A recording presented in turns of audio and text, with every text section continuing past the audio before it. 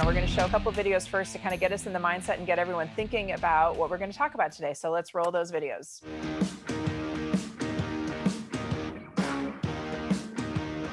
Alfalfa in the seeding year is very low production, while corn silage produces a lot. So a lot of farmers are starting to produce just corn monoculture because they lose almost like a year with alfalfa in the field. But alfalfa is a fantastic crop. It's the queen of the crops because it fixes nitrogen, it's a perennial. It does a lot of good things to the soil. So if we can get alfalfa established while growing corn, by the next year, the alfalfa is already established alfalfa. This system, we're planting both crops at the same time. Both the corn and the alfalfa are Roundup ready. So you can use glyphosate throughout the season. Where we didn't use the leafhopper resistant variety, we had to spray for leafhoppers, otherwise the alfalfa would completely defoliate and lose all their leaves. When you have alfalfa in between the corn, it is a lot of competition. Alfalfa uses a lot of water. It is very likely corn yield, the grain yield, will decrease. We've seen 30 bushels of loss in yield.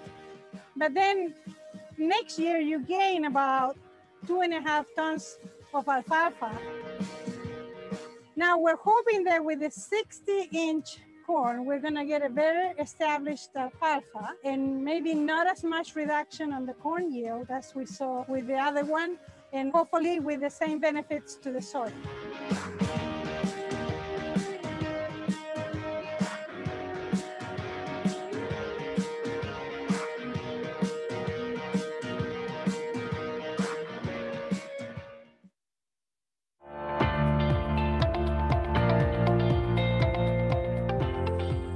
We're looking at stock density, so the number of animals per acre, and also utilization rates are the amount of residue that we're going to be leaving behind when we're finished grazing.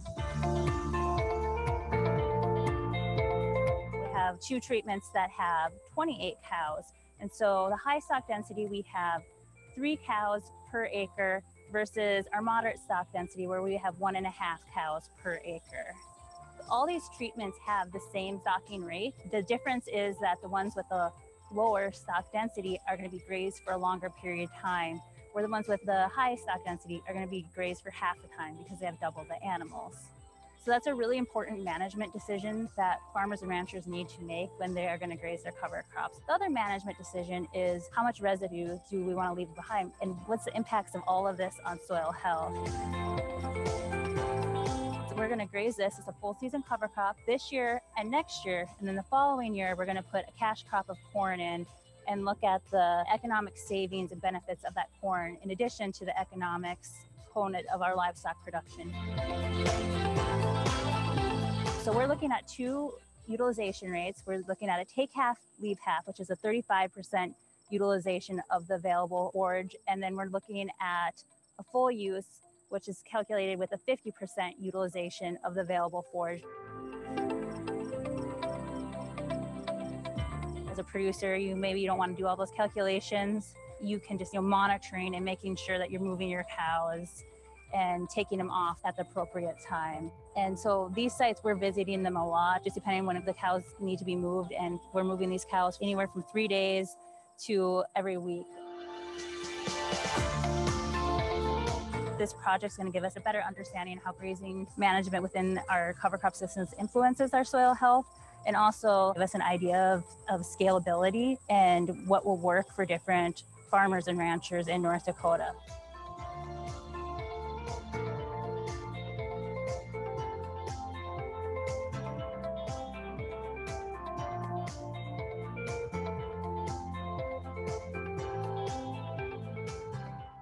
That was an introduction to a couple of us. So let's get to know our panelists a little better, Marisol and Erin. Yeah, I'm a professor in the Department of Plant Sciences, and I work on forages, cover crops, and biomass crop production research. And I also teach the forages class here. I'm Erin, and I work as a rangeland research specialist with Central Grasslands Research Extension Center, and that's located near Streator.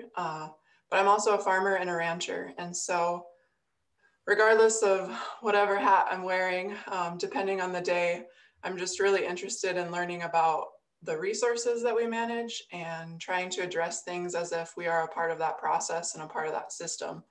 And so a lot of my work is focused on grazing systems and improving those efficiencies, but I also have experience with other forages like cover crops, and learning that the health of our soil or the lack thereof should really be a driver in our decision making as land managers. And so, Erin, where's your ranch? Where do you guys have your ranch? We're in the southwestern part of the state in Grant County, North Dakota, near Lemon, South Dakota, actually. So let's start with the questioning. I'm kind of going to be the sidekick here because I don't work a lot with livestock and with grazing. So someone asked a lot of the questions, but Miranda, you know, in your video, you shared some thoughts on setting goals for grazing intensity, and we'll be looking at how that may influence soil health and crop yields. So this is, you know, diving a little bit deeper into that. Do you think that the benefits of cover crops and grazing only come with full season cover crops, or can we see some of those benefits with late season cover crops as well? I think you can see, regardless of the system that you're grazing, that in incorporating cattle or livestock, you're going to see some benefits, just because livestock help facilitate the breakdown of those nutrients faster. And also we can use livestock if we manage them. We can improve distribution of those nutrients across that field by things like tools like strip grazing, our stock density. So regardless if that's a full season cover crop or if it's a fall cereal that you're grazing in the spring, there's still going to be a benefit. Erin, with your work at Central Grasslands, and I know you're part of the SARE project that I talked about in my video, and on your ranch, what are your thoughts, or what have you seen for soil health benefits when incorporating livestock? Yeah, so a lot of the work that I've done has actually been focused on those full season cover crops that Abby mentioned. And part of that decision was to potentially achieve as many soil health benefits as possible, or at least to maximize the type of soil health benefits that we were aiming for. And a lot of that stems from our species selection. So do I think that cover crops have to be incorporated as a full season cover crop? No, I think there's a lot of variables that come into play when you make that decision as a producer. For example, where we're located, as I mentioned, in the southwest part of the state, we really just don't have enough moisture to be able to support a double crop system on an annual basis.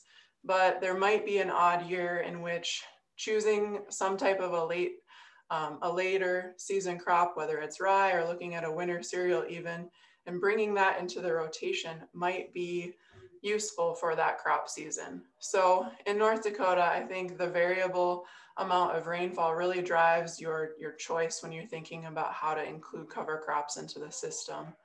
Like I mentioned earlier, species selection, which I think Marisol will talk about, it's an important factor when it comes to that soil health. And when looking at the role of livestock, we found that those benefits can be achieved and can actually be advanced by including the livestock on that landscape. So grazing those cover crops can introduce a lot more fertility into the landscape.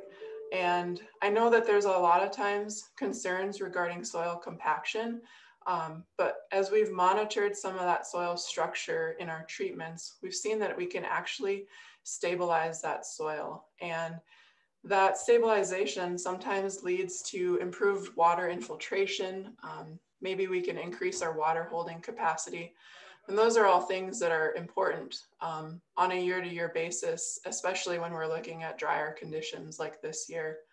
So if the grazing animals are managed properly, I think that there's a lot of potential to maximize those soil health benefits. And Marisol, you work with a lot of types of cover crops and benefits for grazing and soil health. And what are some of the, I guess, the home run species or the ones that you see work so reliably in our area that you'd include in a mix for various goals of, you know, there's building aggregation, nitrogen fixation, erosion protection? Are there some species that are just tried and true and work really well? Yeah, well, there's some, of course, that work better than others, but I also say that mixes are always good. You know, cows need different nutrients, protein, fiber, and so do the microbes in the soil. So they just consider them little animals, big animals above and little animals down. So both need a mix. So that's why they'll need nitrogen, they'll need carbon. So I always say the ideal mix should have at least one plant of each family, a grass, a legume, and some other family like a brassica, you know, like a rape or radish or turnip. Now, in the research that we've done, sorghum has done really well for fall season cover crops forage. Because you know, it grows really fast, produces a lot of biomass in the summer, and we need that for the cows. And also it's more drought tolerant than other species, so that's really well. But you have to be careful not to put too much seed, because then it'll take over and compete with all other the cover crops. So when you're doing a mix, you have to consider the giving room to all those cover crops so they all can grow and provide the different functions that each one does. So you have to balance the seeds so the legumes can fix their nitrogen, and brassicas will produce leaf and biomass, and so it'll be good for both the grazing and then for the soil health, because you are adding these nutrients both ways. And when you have grazing cattle, all those nutrients that they eat, a lot of those nutrients, go back in the urine or, back to the soil immediately. So it's a very good system. So I really like that. Depending in the winter, it depends, like Erin was saying, it depends on moisture too. If you're really dry, some species, like I love fava beans for the fall, but if it's dry, it's not gonna do that well. So it all depends the type of moisture you have and what you can do. But in the summer, I really like sorghum and mixes with other species. Nice. And sorghum's really good for building aggregates, right? I mean, that really helps with the soil aggregation because of fibrous roots. Yes, it has, it's a grass, a fibrous root. And so it has association with arbuscular mycorrhizae and fungi. And that, so it, a lot of the soil, the fungi produces this sticky substance, so the soil particles can attach to it. So grasses help a lot to get aggregation of soil particles. So it's very good for the soil. Erin, another way to influence soil health is through different grazing techniques. And you and your brother have started bale grazing on your ranch in Southwest North Dakota. So how's that been working? What are you seeing, or what do you expect to see for soil health benefits? Prior to our management, I guess, we were working with some land that had been sort of mismanaged to a point where things were just really depleted. Different farming practices over the years, different management with cattle that left the land just really eroded by both wind and water. And so when we were looking at that resource and trying to figure out how to sort of remediate it back into a productive state and looking at our options, one of the things that we turned to was bale grazing. It was a way that we could achieve some soil health benefits, but there was other factors that went into it for us as producers as well. So to bale graze, basically producers will leave hay that's been baled up out in the field after they've cut it, so that livestock can graze on that through the fall or the winter months. Now, depending on the number of livestock that you're looking to feed or the duration of grazing that you're trying to achieve, additional hauls can be hauled into the site. They can be stockpiled from one year to the next. I think that's an important thing to point out, is that it can be modified to fit the needs of your operation. And that's been really, really helpful for us as we learn about bale grazing. So anyway, these bales that you've either produced at that site or hauled in, we spread them out across that landscape, focusing on those areas where we really want to improve the organic matter and have that animal impact on the soil. We'll tip them on end, and then we'll use temporary fence materials, and we'll create sections that the cattle will graze through. And so they will work their way through that field from one section to the next through that time period. Now, you mentioned soil health, and that's really our primary goal with this project. So during the first year, we actually took that field and we started it off with a multi-species cover crop. And because we had a multi-species cover crop, we grazed that off, and then we brought in bales from nearby sites to start the bale grazing process. So those cattle grazed the cover crop, hay was hauled in, and then in the second year of the project, we planted it back to a perennial system. And this included alfalfa. There was a nurse crop with flax, some wheatgrass, red clover, and also some switchgrass that we put into that system. So that hay was harvested on site, and then we brought in more hay just to feed the cattle that we would be bringing into that field. Now, when we did this project, we took samples before and after to just monitor really the soil nutrients and the response to the impacts of bale grazing. So we took several samples, some that were directly under the hay bales where there was livestock grazing, some that were outside of that area where there was no livestock, but the cover crop had been planted, and also within that bale grazing area, but not directly underneath the hay bale. So there was basically 3 different sampling points. And I think for producers, the first nutrients that they really think about is our NP and K. And when we took those samples, we saw a very drastic response from our nitrogen, phosphorus, and potassium by looking at the cover crop only, and then taking and analyzing the results that were directly underneath the hay bale that had been bale grazed. Our nitrogen numbers jumped from about 4 pounds per acre to 74 pounds per acre. Phosphorus was about 4 pounds, jumping up to 13, and our potassium went from 200 to about 800 parts per million. So I want to point out, though, that I think part of the reason we were seeing that dramatic response is because that soil had been so depleted. And so we're just starting to really waken it up. And I could really see that looking at our organic matter levels, because nothing was really responding in terms of organic matter. And I didn't necessarily expect it to, because of how biologically inactive that soil had been. But now we want to take those acres and sort of spread out our impact to see if we can continue to expedite that process, because we've been so happy with the response and the forage production. And just, you know, when we go out and cut that hay in the following years, the regrowth of those grasses and those forbs is much quicker to respond. There's a lot more vegetative growth than the areas that haven't had that impact. So now we want to continue to distribute it out. Erin, do you have any tips for producers that might be interested in starting bale grazing and specifically focus on selecting a site that's appropriate?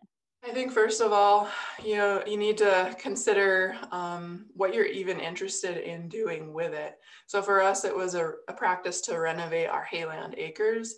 And knowing the types of hay that we would be bringing in, that's not something we would really consider doing on native acres, for instance. And so take a look at your resources, consider what you're working with, and don't be afraid to start on a small scale either. Maybe it's doing something for a week-long bale grazing strategy, so you can go on vacation, or you can go and have a couple days visiting your son or kids. Don't be afraid to start small and just sort of gradually work your way into the process of bale grazing. As I remember, this bale grazing site you had was right on the highway, right? So a lot of people drove by and saw it. And what were some of the questions that you got from neighbors about the practice, or things that they were curious about in doing bale grazing? A lot of times, to be honest, we didn't necessarily get the questions directly to us, at least to start with. There was a lot of people that sort of would wonder what we were doing, and we could hear those conversations, whether it was at the sale barn or at the coffee shop. And they, would comment on, did you see that family with all the cattle out in their hay fields? What the heck are they doing? But over time, we found that people were more open to approaching us on like a one-on-one basis. And so I think that's something that my brother and I have enjoyed doing, is inviting people out to just come and watch and see what we're doing. But it was definitely a little vulnerable for us to start it, especially on a field so close to the highway, like you said. It kind of makes you feel exposed, and you're never quite sure how things are going to go. But, you know, it's interesting because we started at that field by the highway, and we've gotten to a point where we've really liked what we're doing. And so we're starting to rotate and use it on other fields. And it's interesting because some people have seen that we are no longer doing it on the highway, and they assume that that's because it didn't go well and because it was a bad winter feeding strategy. And now they're wondering, well, what else are you doing? Are you getting out in your tractor and hauling hay to the cattle? And it's like, no, we're actually rotating it out to other fields so that we can spread out that impact. Nice. Well, yeah, as soon as you start applying one practice that you're trying on one field to the other fields, that shows that it's really something that's working well for your ranch. And, you know, there's another approach that Marisol has been looking at and evaluating, and that's including perennials and an annual cropping rotation. And so that's oftentimes alfalfa intercropped in corn is one way to sneak in perennials effectively. But what are some of those soil benefits and other environmental benefits, Marisol, of using a perennial rotation that we can do in the Northern Plains, and that is, you know, other opportunities for perennials in our rotations here too? Yeah, well, perennials, I always teach my students the importance of having perennials on your system. Unfortunately, over the time, you know, we lost a lot of perennials from our landscape, and you went to only annual crops rotations. Perennials, you know, make systems more resilient and stable over time. And the reason for that is perennial roots can go deep in the soil. Grasses will sequester carbon into the soil. And then legumes like alfalfa roots can go really deep and can get water, and also they improve infiltration and aggregation because they're putting all those nutrients every year, you know, in the system. So the research that we've been doing for alfalfa corn, it kind of is a way to try to get farmers that grow corn to maybe start growing alfalfa. One of the reasons they don't grow alfalfa is because alfalfa in the seeding year is very low production, very low. And because of that, you know, economically, it's very hard to convince them that you can produce a corn silage versus alfalfa that's going to produce very little. So if you establish it with corn, you still get corn. You're going to get heat in the grain a little bit if it's for grain, or silage too, but then you get it established. So it's better economically to do that. So really what we're doing is how we can get perennials back into the system, you know, and make it economic for the farmers. Now grasses too, and like Erin was saying, they have a field now with perennials, right? With forbs and grasses, and they have warm and cool season grasses, she mentioned. And yeah, the thing is, if we get in a drought, when you have perennials and you have a mix of different perennials, those soils are going to fare much better than in a soil where you have an annual rotation. And it's because of the different depths of roots and the different way the nutrient cycle when you have those mixes. You know, you have to think perennials, their role in their life cycle is to survive the winter and keep going over the years. So they put a lot of nutrients and carbohydrates, starch and proteins down in the root system to survive. So many years, even some of the perennial grasses, they take a while to establish, and it's because the plant is sending everything down, you know. And so usually in the establishment year of like a brome or switchgrass, you won't get much yield for the cows. But over time, the system starts balancing itself. And it's because the plant will focus on putting things down on the soil as establishes, and after that, it'll produce that.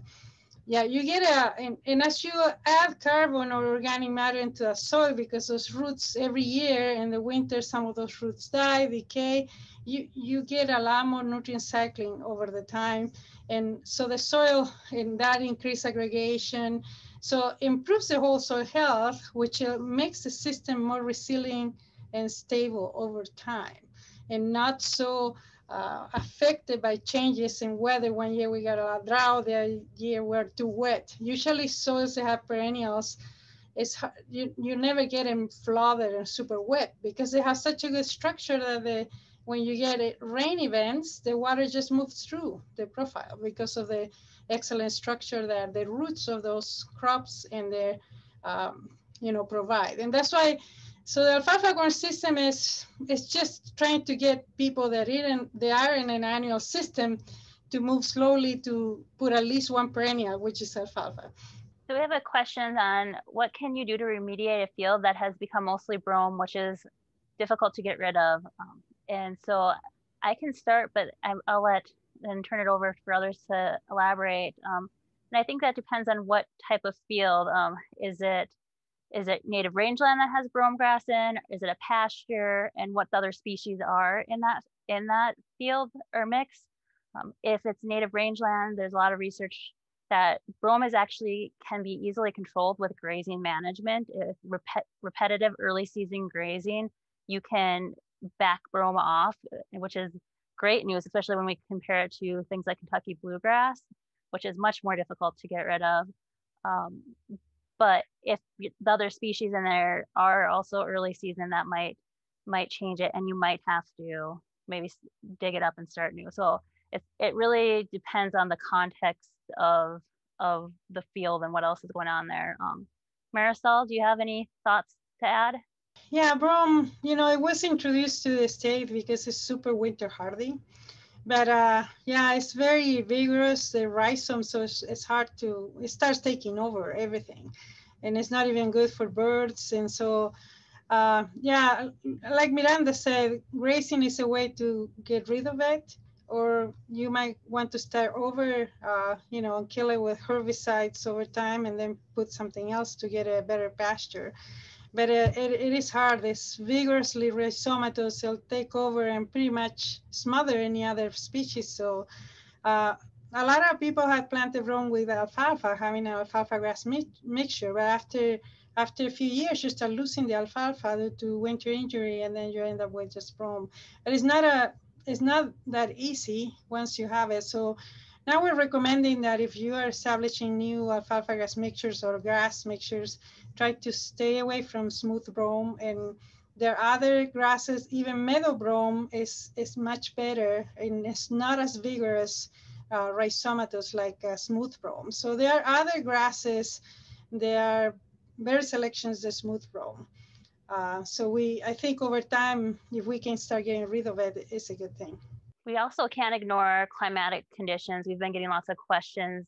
I know our county extension agents and us as specialists about, specifically drought and what to expect for 2021 growing and grazing season. And so we want to spend some time talking about that a little bit more. Just immediate concerns that have been brought to our attention, and looking back at past droughts is, we had a pretty significant fall drought across much of the state, and there's a lot of data showing from past droughts that we should expect a delay in forage production, forage growth in our pastures and rangelands this spring, and to be prepared for on a normal scenario, if we get normal precipitation, that we should expect at least a 20% decrease in forage production this year, and that's not even considering if the drought continues. And so, what are we want to think about some of those options in terms of a surplus forage and supplemental forages that we can utilize to offset that depletion in our forage resources. And Erin, I know you're adjusting to dry conditions on your ranch, and then also with research out at Streeter. What are some of the changes that you're making in both settings to account for that potential drought this growing season? Yeah, so there's a lot to consider when it comes to drought management, and I think it's really important to plan before, during, and after that drought to manage those resources. I also think it's necessary as a producer to really just take an honest assessment of your resources, look at the capabilities, the limitations, even just, have a really good sense of your financial situation as well. From a grassland perspective, the degree to which drought impairs the range depends on a few different factors, like the intensity of grazing, how often you're grazing or rotating on and off that system, and the timing of grazing. So at the research station, you know, Miranda indicated that a lot of our turnout dates this year might have to be delayed. And that's definitely the case at Streator. Last year, we used up a lot of that subsoil moisture that we had to sort of get through the season.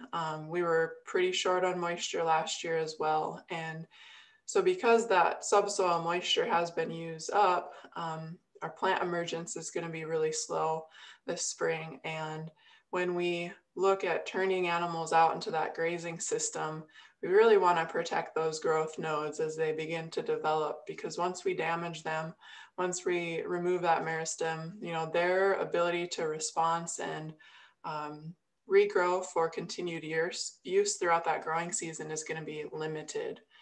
So, you know, we could have a whole hour conversation on drought management strategies. But I think being creative with some of your strategies, whether it's looking into your cattle records, really taking a serious look at your animals and calling those ones that you've thought twice about before and didn't take to town. I know for crop producers, continuing to implement those practices that do promote soil health, whether it's through cover crops or a different type of rotation strategy, those are all things that are going to help you mitigate that financial risk. And recognize that even if you're interested in something like cover crops, you know, maybe this isn't the year to go ahead and do that, but keep it in the back of your mind. Look at the costs of seed, help that, or have that be a factor into some of the decisions that you make as you move forward in this growing season. That's great advice. And Marisol, maybe you can add some more to that. You know, if you are going to use cover crops, maybe you're a part of a program or something like that where you need to include cover crops in rotation, what should you focus on to make sure that that's a successful establishment as it can be when seeding a cover crop? You know, we never know exactly when we're going to have a drought. And if we, one thing is how you're going to seed, right? If drilling is always going to be better. So some people that's aerial seeding or broadcasting, but seed to soil contact, you get some moisture. And so that's going to make any emergence of a cover crop better. Okay, now there's two sides, right? We have the spring and the fall. In the spring, I was going to say, just if you already planted cover crops, they're winter hardy like rye, just watch if you're planting another annual forage or you are planting an annual crop, watch for the water use. We might have a drought this year, so you might have to terminate those cover crops if you have rye early enough. We've seen in the research that sometimes you let a crop go, it'll use too much water and it'll hurt the next crop, whether you're putting alfalfa next or another forage or a crop. So you have to watch for winter crops, especially in a season where we know we already had a really dry fall. And so is that. Now, when you're planting in the spring, try to choose some species that'll take a little more drought tolerant, like sorghum. I mentioned that, at least you'll get some forage. You know, and try to avoid those. They use a lot of water. So many of the legumes like clovers and stuff, those, like red clover loves water. So if it's going to be dry, try to stay away and use more grasses. Millets are good for drought too, and you'll get some forage. So I would just manage it, and like Erin was saying, you have to mitigate the risk. So you still need forage, but you have to calculate, okay, I can do these crops. And even if I have a drought, I might be able to get a few tons of, you know, hay or silage or something, so I can feed these many animals. Yeah, like the perennial crops, even the drought, are just gonna shut down. They don't die. I get a lot of calls on alfalfa. My alfalfa is dead. And I say, it's not dead. It's just alfalfa. If it doesn't have water, it doesn't grow. So they just shut down on their own when they don't have water. And alfalfa is a very heavy water user. So if all the forecast says that we're gonna have a drought, you have to prepare and, you know, have some cover crops that we call like summer emergency hay or forage that you can do that. Now in the spring, usually we get some moisture. So maybe you can collect on that and plant some spring cereals like oat or oat pea mix, because that'll say, you know, I'll produce a few bales of quality hay that you can use in case your pastures are not producing. So there's several things that you can do, but you know, it's never like there's not a rule or one thing to do. You have to play around, you know, the time, the forecast, and what's happening. Cereals and those being a good option for in drought, and they, yeah, definitely a good option. But just if you're going to plant those and plan on using those for forage, be aware of potential toxicity issues, specifically nitrate toxicity, and be testing those forages before you feed them. Yeah, that's a good point, Miranda. See, the thing is, if you plant them for forage and don't fertilize them high, you shouldn't have that problem. The problem is sometimes people harvest them as a crop. It's going to be a wheat crop or a corn crop, and because they run out of forage all the time, they want to use all these crops, and that's a very good point, because we have that problem where people wants to start feeding anything, you know, that looks green. I've got called that people want to feed flax or any crop, and you have to watch it, because especially if you put a high nitrogen rates, those crops will have probably high nitrogen. So you have to test them before using them. So that's a very good point. Now, if you plant the forage for using it in the spring, you're probably not going to put high nitrogen rates. You should be safer, because it's a plant forage. It's when it's an unplanned forage when it's more risk. There was a question as well about concerns regarding alfalfa, reducing soil water availability in the dry seasons if you're going to intercrop it with corn, Marisol. Alfalfa is a water user, and we've done this system of alfalfa corn intercropping, and if you get a really dry year, it will hurt the corn more. You know, it does compete with water for the corn. We're planting them at the same time. So we usually get 20 to 30 bushels reduction in corn, even if you wouldn't have a drought. If you get a drought, that reduction is even going to be more. So the thing is the system, you can't look at it as a one-year system. You have to look at it as a system approach of 2 years. So even if you lose some by establishing the alfalfa with a corn, even if you get 50 bushels less, what the alfalfa is going to produce the next year as the first production year is more than you lose in the corn. But they do compete. They do compete a lot. And that's why we're also working on the 60-inch corn, because we think in the 60-inch corn, the alfalfa will have more room to compete on its own and take less from the corn. But we don't know that yet. So that's another alternative of not having. But when you have it on 30-inch corn and you got a drought, the corn is going to suffer. Alfalfa is a heavy water user. You mentioned, you know, some of the toxicity issues with the cover crops potentially in a drought. And Miranda, are there any other issues with water sources or anything like that may become more of a concern in a drought as well? Yeah.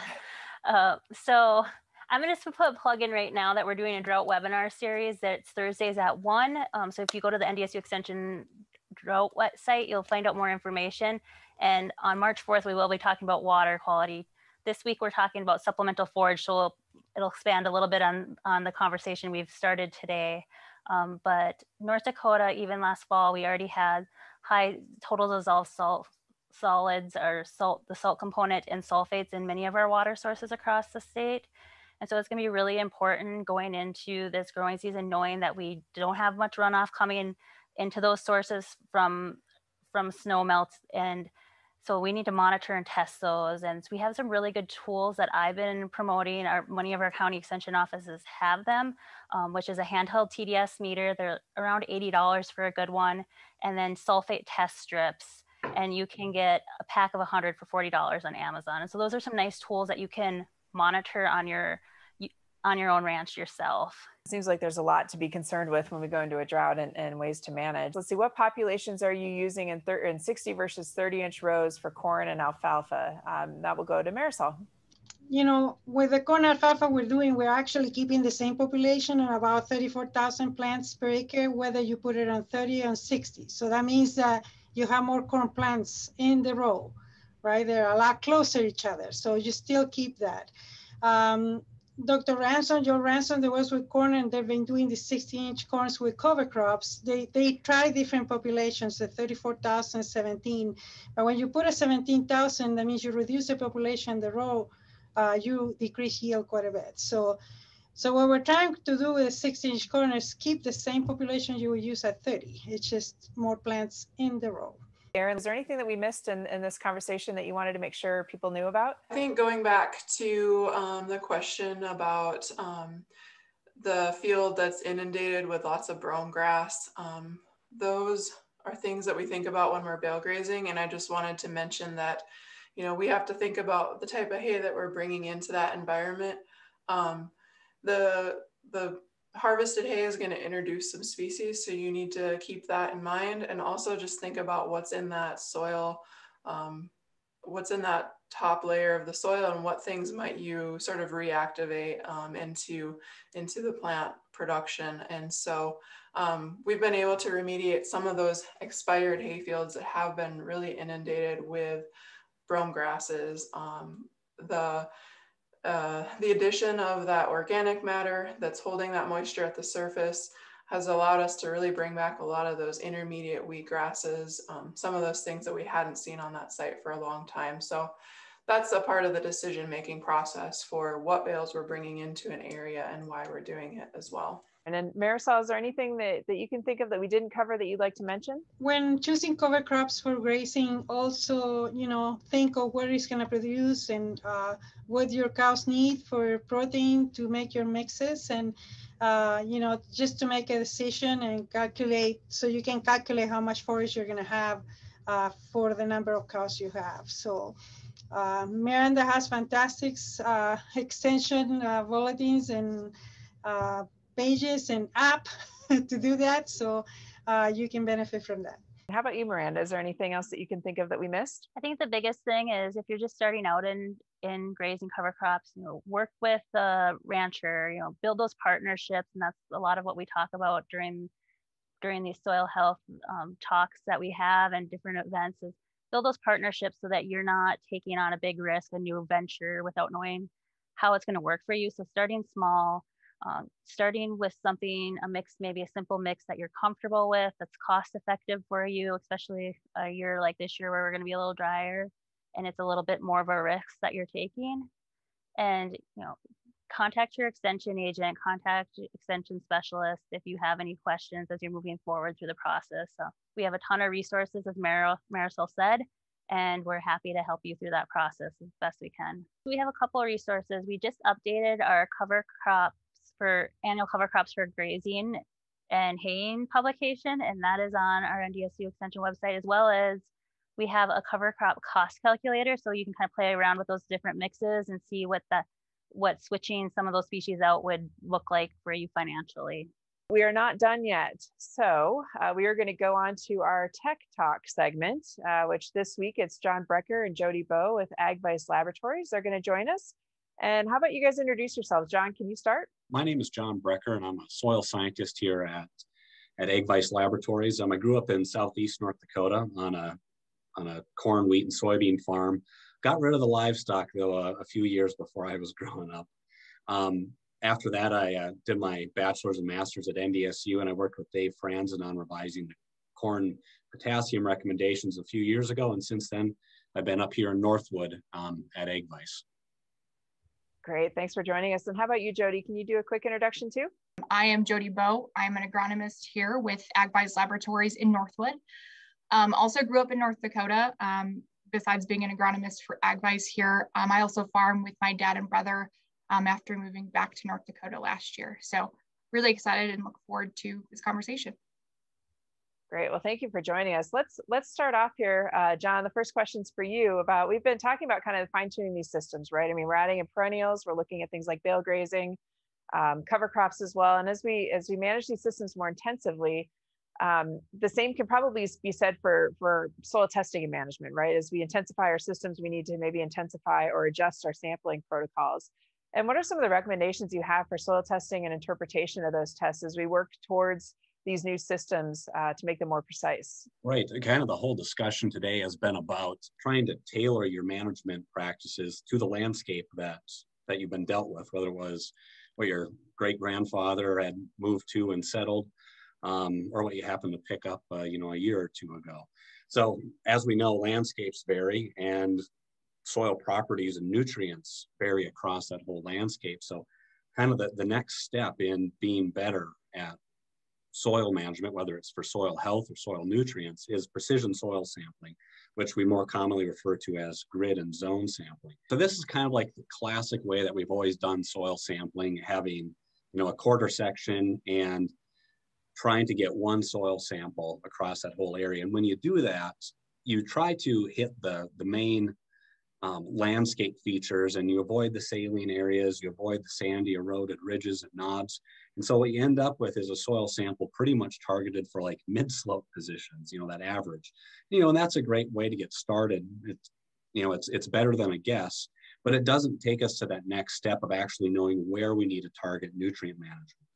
And maybe we have some saline areas, and if we're trying perennials to manage some of these salty areas, because we can't grow crops very well, a precision soil sample is kind of needed to carve out that area or that sandy ridge. Maybe we're in western North Dakota and we have a low pH spot. Zone sampling is that next step. And so to give you an idea of how valuable zone soil sampling is, actually summarized a bunch of the soil sample data that we had gotten from the region this past year. And what we did is we looked at the average range in soil test values within a field. So we took the high testing zone and subtracted the low testing zone and found out what is that average distance or that average difference between those zones across a whole range of fields in our area. And we broke this out based on the number of zones within a field. So say you had a zone with, or a field with 3 zones. The average range in soil test nitrate, for example, is 27 pounds. And as we increase the number of zones, we're able to capture more and more variability. And if you got really carried away and even had an 8-zone field, between that high and low testing zone, you could find a range of 60 pounds of nitrate or more. So, that's a lot of nutrients that you could potentially manage in a better way just by soil sampling with precision soil samples. Before, it would just kind of mass them all together if you were just running with that one field composite. And, we've been talking, I know you had some sessions before about problematic soils, looking at pH and the electrical conductivity in some of these fields where, you have a 3-zone field, you might have a pH difference of 0.5. And as you get into some of these, into more and more zones in a field, all of a sudden we're starting to reveal big differences in soil pH and big differences in salinity. And depending on where those are, we're going to want to target them with very different management strategies. Jody, we've mentioned perennials and rotation, and often going with perennials on some of those identified problematic areas is the way to go. So what are you seeing as a good fit for these? Thinking specifically about those areas that are saline, again, managing soil salinity is all about managing soil moisture. And so in a lot of areas, tile drainage is just not an option in managing that soil water. And so changing from a cropping system of annual crops to perennial crops might just be the way to go. And so perennial forages, specifically those that suck up a lot of water, can do a great job at preventing further salt accumulation and also making sure to prevent that saline area from growing in size in that landscape. And so if you're thinking about putting in a perennial forage of some sort, looking at either forage grasses or perennial legumes, you're really going to want to go with a perennial grass. Right now, there just isn't a whole lot of forage legumes available that are very saline tolerant. So again, what you're going to be looking at is some grasses for those areas. And so a common forage grass, perennial forage grass mixture that you're going to find for here in North Dakota is going to be a 5-way mixture of each equal parts of a hybrid called AC Saltlander green wheatgrass, slender wheatgrass, western wheatgrass, intermediate wheatgrass, and then smooth brome grass. And then what's really great about these perennial systems versus an annual system is that these perennial forages will be taking up water throughout the growing season. And during the time where typically you'd be establishing an annual crop, you'll have the perennial forage there taking up water and removing it from the root zone. And same thing with at the end of the season, instead of switching to physiological maturity and stop taking up the water with the annual system, you'll be able to still suck up water with that perennial forage. And so what's really important about switching to a perennial forage system is a couple of things. So first, knowing what you're starting with and knowing the soil that you're starting with. So it's going to be key to do a soil test to determine what your baseline salinity or your electrical conductivity is and figure out where you want to go. How much do you want to reduce that by? Again, if you're going to some sort of seed dealer to buy a perennial forage, you're going to want to know what the EC is. So that salesperson or that seed seller is going to want to know what that EC number is. Further, we've all talked about, you've probably heard the saying before, you can't manage what you don't measure. And so it's going to be really important as you switch to that perennial forage system to keep monitoring that EC and looking at, all right, is the EC staying the same? Is it going down? And if you're asking the question, you know, is it time to move from a perennial forage back to an annual system with maybe a salt tolerant crop like barley? Do I have an EC that's low enough to go back to that, that annual crop? I hear Marisol say often too about these perennial systems is that treat them like you would an annual cropping system. You're going to be soil testing. You're going to be making sure that you're applying the appropriate fertility to these systems. And as far as like seeding a perennial, I mean, John, are you going right up to the line where you have that sandy ridge line? Are you overshooting it a little bit with these systems, or how are you kind of managing it to make sure you don't have an issue that spreads or causes other issues throughout the field? So a good example of that is really kind of the salty ones, because you can see right where that salt line usually is in a field. And unfortunately, water doesn't stop right at that line. You know, it kind of will keep convecting out a little bit. So you got to have a buffer that goes a little bit beyond where you see that problem right now. The other thing is usually some of these salty areas, it gets really wet. So you kind of do want to have a little bit of a buffer to work on too, to give you some headlands to play around with. And then it also allows you to kind of smooth out some of these ends. Because when we think about turning around on headlands, you want to have nice uniform edges to work with. So you don't always just kind of want to back it up to right where those, you know, what I'll call the natural variations exist. You want to make it something that's manageable and workable in your system.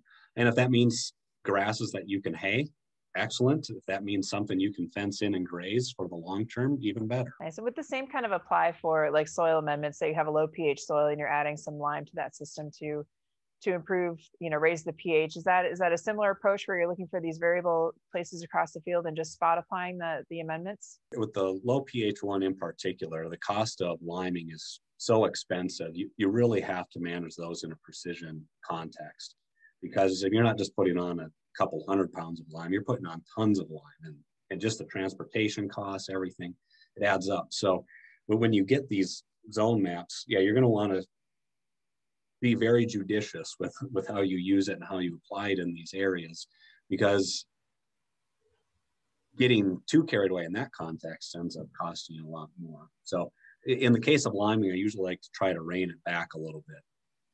Okay, because there it is a real capital investment that you have to amortize, you know, not over just a couple of years, but probably over 10 or 15 years.